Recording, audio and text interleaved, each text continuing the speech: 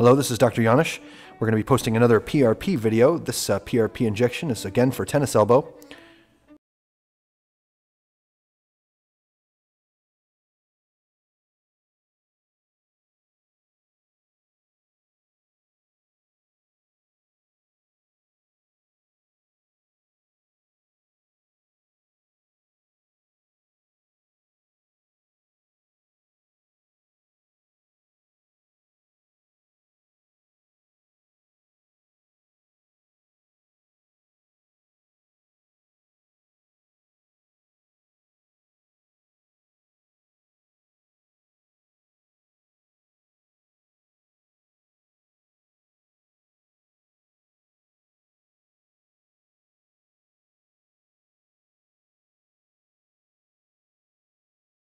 Hold a little bit of pressure while I mix up the blood with the anticoagulant, and that prevents the platelets from activating. The entire premise of this injection is actually to inject platelets that are intact and can release their granules, causing healing over several weeks. The tube of whole blood is then put into the Magellan centrifuge.